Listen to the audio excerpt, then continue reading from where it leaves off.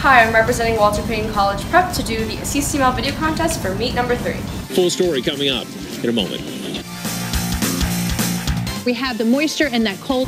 For part A of the problem, we were tasked to find the weather that would be on Friday, or the probability of different types of weather on Friday.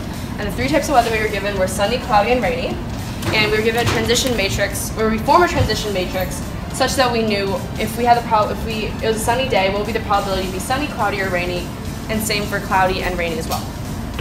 And so we formed this transition matrix according to the data that was given in the problem. And then we understood that we were starting on Monday with data that followed such that there's a probability of 0.8 for sunny weather, 0.15 for cloudy weather, and then 0.05 for rainy weather. And so then since we considered each day as a different state, we knew that we were transitioning from 4 different states. So it went from Monday to Tuesday, Wednesday, Thursday, and finally Friday. And so then to solve for the Friday matrix for the probabilities of how chance likely to be for sunny weather, cloudy weather, or rainy weather, we knew that we could find that by multiplying the transition matrix to the 4th power to represent the 4 states it goes through, times the starting vector, the Monday vector, so Monday, the Monday matrix I mean, to find the Friday one.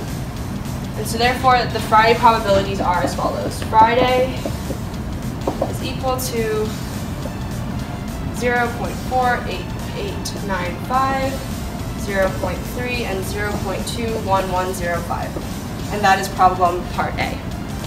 In the middle of Botswana's barren salt pans, new life begins and must hit the ground running. This foal joins the largest zebra population in southern Africa. For problem part B, we're given a population of 100 things that are equally distributed along 5 states, A, B, C, D, and E. And so therefore the initial matrix C shows that the probability of each being equal is 0.2 for every state. And the transition matrix is given by the problem as it shows the transitions between states occur regular intervals such that A to B is 0.5, and they relate the rest of these values in the transition matrix that we developed. And so the first thing we did was to try to find the steady state matrix, which we were tasked to do. We found the determinant of T to find if there is a steady state matrix that would be able to be found.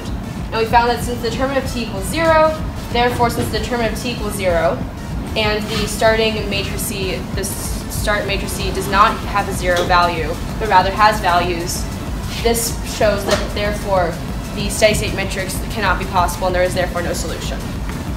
For part C, we were given a coin that was a weighted coin such that you had a probability of a 60% chance of getting heads or a 40% chance of getting tails.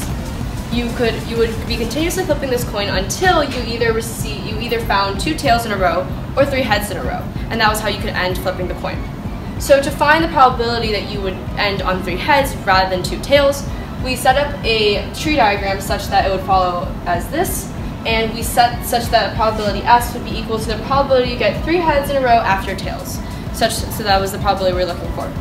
But we specified after tails because this would allow us to form somewhat of a looking thing that looked like a telescoping series. And so we found different probabilities within this series that equal S. So after tails, we knew that this portion here would be equal to S because after tails is the probability you'll get 3 heads. And then also after this tails, this is the probability that you'll get to S. And then also after this tails, the probability S.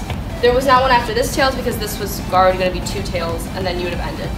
So now that we've had a larger S with little s's inside of it, we set up this equation such that S is equal to 6/10 cubed because this represented this branch of the tree diagram, the 3 heads, and then we added this to 6/10 squared times 4/10 times S because this represented this portion of the tree diagram.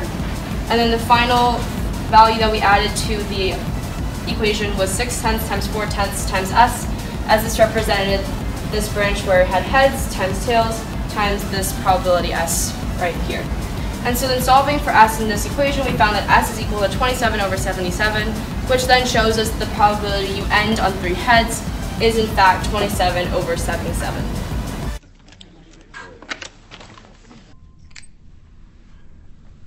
$40,500,000 all in.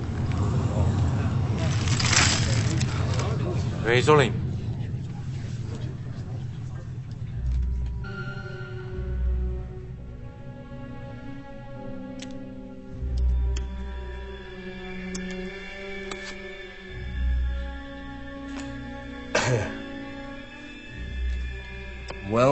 think I will call you on that one.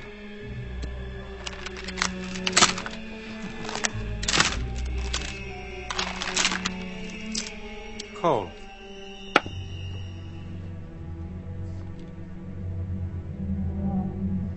Monsieur Bond?